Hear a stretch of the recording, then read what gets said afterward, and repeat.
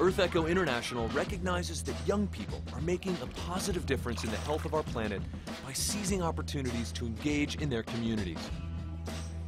Today, my co-host Josh Carrera and I are in South Florida at Rockway Middle School, where students are growing corals as part of their science classwork. You ready, Josh? Let's check it out. Let's do it. Hey, everybody. Hi, everyone. I heard a lot of yelling in here. What's going on? Did it have something to do with this? What's a reason that we should care about protecting coral reefs? Our coastal regions, like the beaches that we have, if we don't have coral reefs, they'll start to disappear because of wave erosion, eroding them back, and then it starts disappearing. Are part of the ocean food web. Ocean, that was going to be the next one I was thinking of. Exactly, food.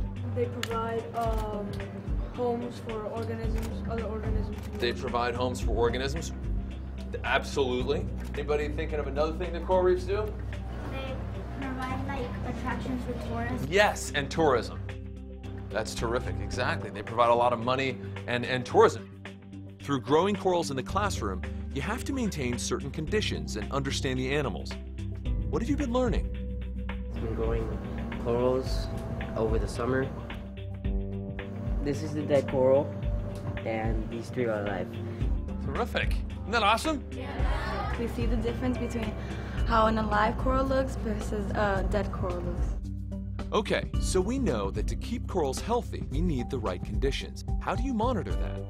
We have a hydrometer there for measuring the salinity, and then we have the pH test there to measure the acidity of the water. As these students continue to grow corals at Rockway Middle School, they're developing a partnership with a nearby university to transplant their corals to seed and restore natural reef systems for ongoing scientific research. Ready for the challenge? Yeah!